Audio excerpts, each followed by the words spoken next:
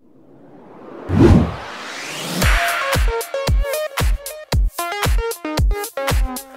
JTM Show. Oh yeah. Hello, you are watching the JTM Show, and today I have a very special guest. He's a good friend, he's a good brother, and he will present himself. And he's right here beside me. Hello, brother Lucas. Hi. How are you doing? Thank God I'm okay. Man, nice to see you. Nice to see you too. Nice that you could come today. Oh, it's my pleasure, brother.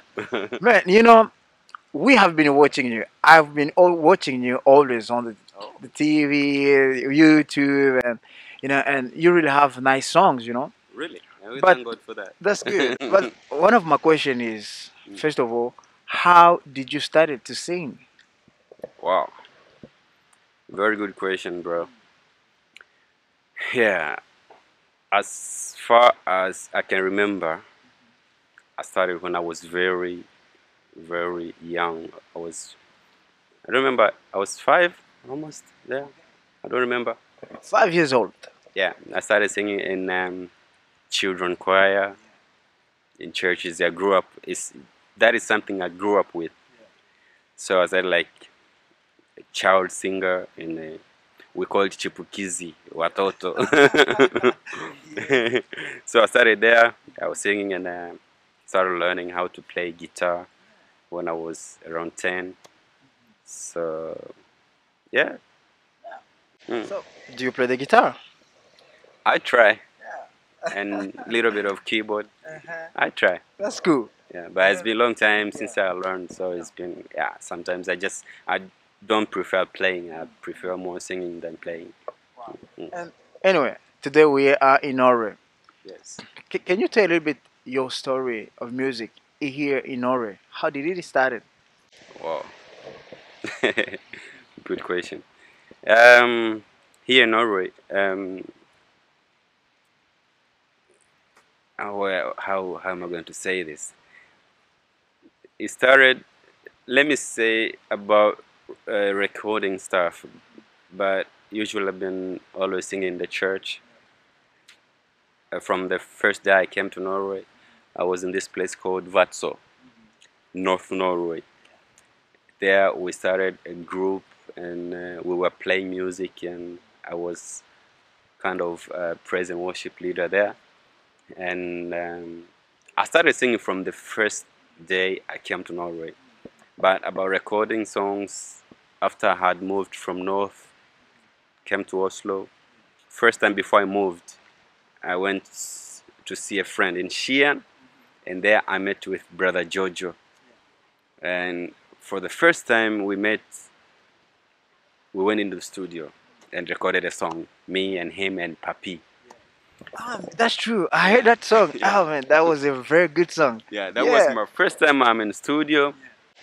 Actually, it was my second time, because before we used to sing. I used to sing with my brother Leonard, and it was not gospel songs. And there I was not feeling comfortable, because I have always been comfortable in singing for God. So when I came, and first time I met with Papi and Jojo, we went in the studio and we started recording that song. There is where everything started. And when I came to Oslo, I was in school program, and at the same time working, and I just got into my heart that I should do something, and I started composing songs. And one of my first songs I really love and remember, and is about the last days from my first album that called No More Wasting Time, and the other one was By Your Grace. It's only by His grace. Those are two of my favorite songs that I started writing when I moved to Oslo, and I recorded them there. Yeah, that is how I started, and from there I came to the now where I am on my second album that I love so much. This a song that you just mentioned, Mm. Last Days, No More Wasting Time. Mm. Can you talk a little bit about it? Yeah, that song, I don't know. I was in this student house where I was living, and it just came in my mind, and I was watching some videos on YouTube and how just things are happening around the world, and comparing to what the Bible says. Then I just felt like we are in the last days, and as the Bible says, no one knows the day that Jesus will come. And I got this text and the melody, and I started singing it. It was just beautiful. And after recording it, I got one sister who was listening to the song. She got her first vision. It was like a dream. She dreamed about the last day, and it was because of that song. When she told me that, I was like, wow. So God has revealed this to me, and He is still revealing this to His people. This girl is no one other than Iveta. She told me about how she started getting these dreams about the last days after hearing that song. So it's a actual very beautiful song. I'm planning of doing remix of it, or maybe come with a video of it. So I love it, and yeah, and we should know that we are living really in the last days, because no one knows what the next hour will be like. Jesus may even come now, so we need to be ready. We have no more time to waste. So Let me ask you one question about it again, okay? yeah. For you, what it is to waste time Mm. and what it is for you to not waste time. You know, people are focused now on just physically things. Like, I have to be rich, I must have a good house, I must have beautiful car, and they have forgotten the most important thing, that is soul, your own soul, your soul. That is the most important thing you should worry about. Of course, having those riches, having money, having houses, having good life, of course, it's good and we must have it. But that is not our destiny. What do you think is our destination? Heaven, of course, is our destination, because having good education, good work, and all of these things, they just sustain me in this life, this short life, because no matter what we do, no one has the guarantee of living 100 years. So we have to prepare ourselves. Of course, living good life, and at the same time focusing on where we are going. All of these things that I've mentioned, they just sustain me in this life, but they are not the purpose of me living. Me living here, God created me because He wants me to present Him on this earth. He wants me to work for Him and focus more on Him. So wasting time is like when you just focus on the things that is just physically, and you forget about God, you forget about your Creator. Because let's talk a little bit about purpose. Mm. I think everyone is here on earth for a reason. Mm. You understand? And Yes. what do you think if someone lives many years on this earth and they don't actually live their purpose? You understand? Because you're talking about last times and wasting time. You understand? Do you think people can waste their time on um, chasing things that are not to be chased? Of Instead of course. chasing their purposes, their Mm. purpose of life. Of course. Many people now, even the Bible says that at the last days, people will care more of themselves. And we think that we care more about ourselves, but actually, in reality, we are wasting our life away. Because if you are chasing the purpose you think that is the purpose in your life, which are really in reality not, then you're not living your purpose.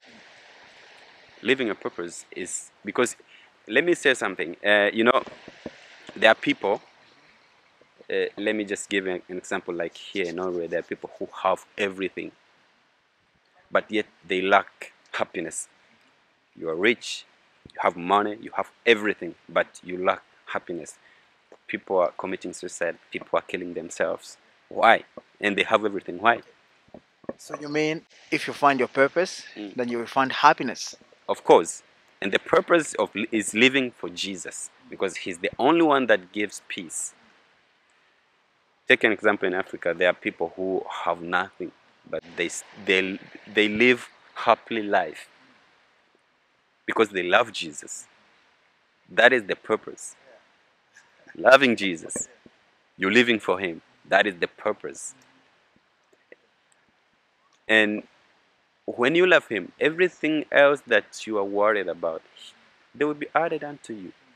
And that's true because the Bible says, "Seek first the kingdom of God." Of course. Mhm. After seeking it, you have peace.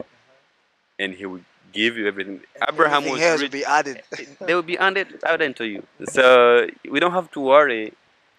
And we worry a lot because we put first our desire of having happy life that we think is happiness without Jesus, and we forget the most important thing. Because if I read one, it was one man of God who said that if you want to live happy life, Jesus is number one, right? Start with him, and the other things, even if they're zero, you adding zero after one. Every zero you write is worth it. Starting with one, every zero after one is worth it. You start with 10, 100,000, and billions. But if you start your own desire, it's like everything you have, everything you do is zero. And starting with zero and putting one, even if you put 9, is still zero.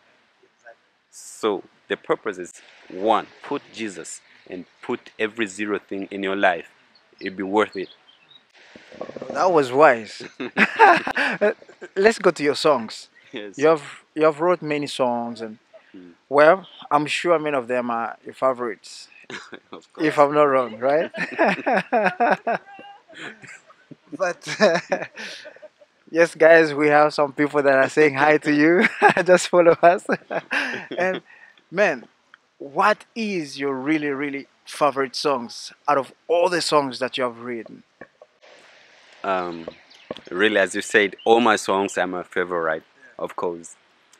But there's this song, Kimberlio.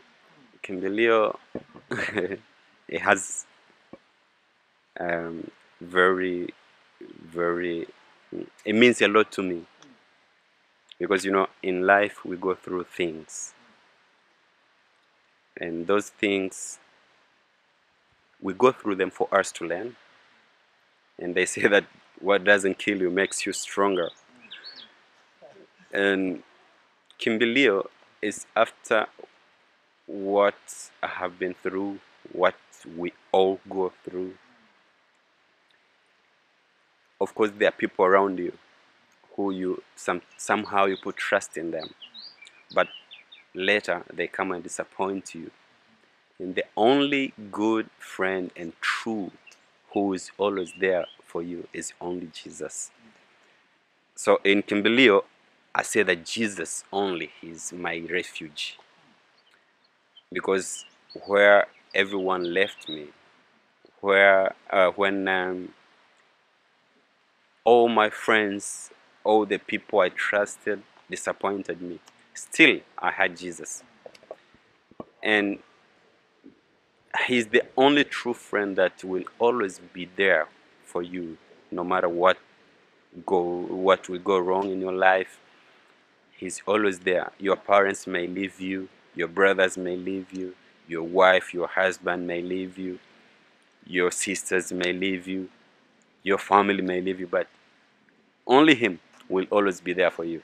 Man, for the English speaker, Kimbilione, it means, a place you can run to when you're in trouble or something like that, a place where you can always run to. And like Brother Slay say, Jesus, he's the place where you can run to.